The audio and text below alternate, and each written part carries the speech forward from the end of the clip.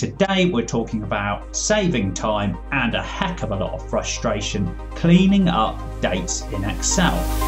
Hi, I'm John, qualified accountant with 25 years Excel experience, and if you want better Excel results faster, then make sure you hit subscribe and the bell icon so you don't miss any of my time-saving tips. Now typically, when you paste information from other systems or the internet or anything like that into Excel, it's pretty good at recognizing what it is. But quite often, dates are one of those things that can quite often mess up. What if you've got a bit of a mess on your hands? And what do I mean by a bit of a mess? Well, let's imagine that I say I want the date value of this, just test it. And I've got a bunch of sort of numbers, but I've also got some errors.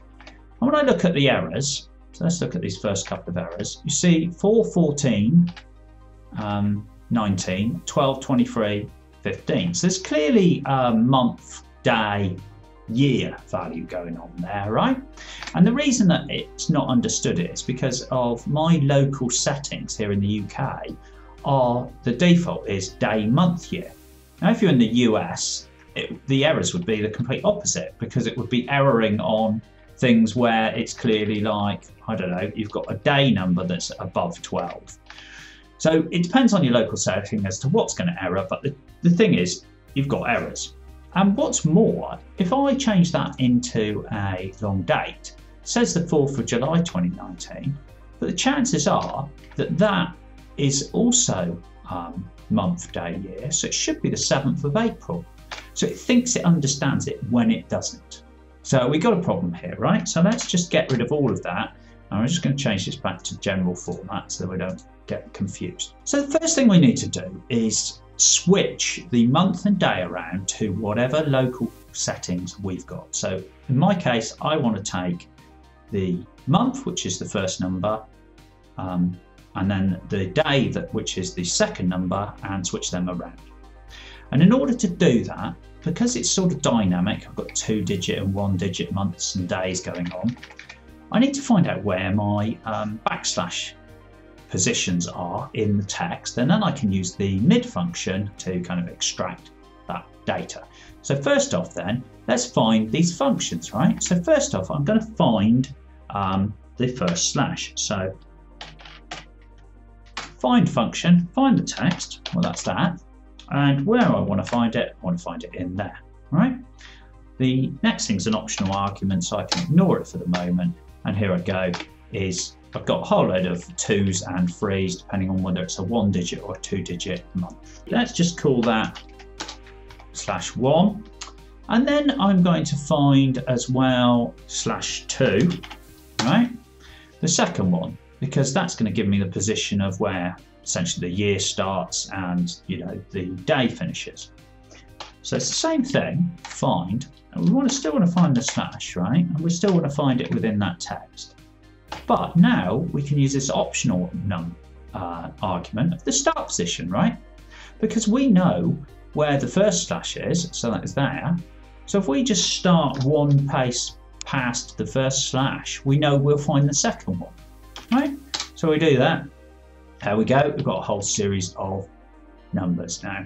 Incidentally, all of these functions that I'm using today are on my 33 fantastic functions Excel cheat sheet. So get your hands on that. There's a link in the description where you can download it, and also there's another link in the description where you can download all of this example data so you can practice yourself and run through it too, all completely free of course. So now we need to construct our date. So if I pull out the month first, right? So there's the month. I'm going to say that the month is everything before the first slash. So we can use the left function, which takes everything to the left of a certain position.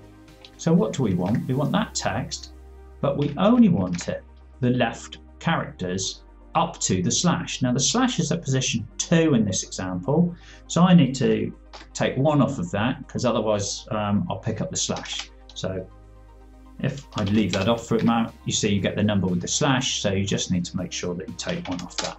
So that is our month number. Now I'm just going to center that with Control Space, Control HAC, and then that will just sort of highlight it as a month number, making it easier to see. So now we can try and extract our day. So our day is somewhere in the middle, but we've worked out the positions where it's between position 2 and position 4. So using the mid function, so which text do we want? We want that text. Where do we want to start? Well, we want to start at the slash plus 1. So one position after that slash, first slash, right? How many characters do we want? Well, we want the difference between the first and the second slash, right? So let's say it's that minus that, right? But if I just close that off and low, you'll see, again, you're going to get the slash afterwards because the difference between 4 and 2 is 2, but there's only one character between 4 and 2. So again, all we need to do is take the -1 off the end. And there's our day. Again, control space, Alt-HAC to center it. The other thing we're going to need is the year, and that is always a 4-digit year by the looks of it. So all we need to do is take the right characters of that text, and we just want the right 4 characters, which we'll do there. Same thing, I'll just center it. And so now we've got the constituent parts of our date, proper month, day and year. And now our function, we can literally just use the date function to construct a date from those 3 pieces of information. It wants the year, comma, it wants the month, it wants the day, close the brackets. There we go. We have our date. We can reformat it as a date, and we now have our date proper in there. And if you want those functions, they're all on my 33 fantastic functions for Excel cheat sheet, available completely for free. The download link in the description. Okay, hope you enjoyed that. Hope you learned something from it and saved a load of time. And I'll see you soon.